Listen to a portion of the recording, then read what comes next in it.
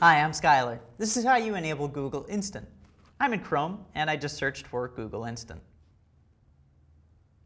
This page tells us a little bit about how the technology works and how much faster it is. Google claims 2 to 5 seconds saved per search. In the upper right-hand corner here, I see try it now, so I'll just click that. And if we just start to type something, we get all these results. That's Google Instant, hard at work for us. In Chrome, if you go to your settings and search for predict, make sure these checkboxes are checked.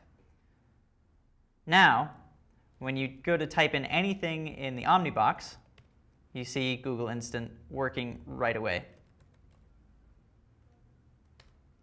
That's it. Thanks for watching. I'm Skylar.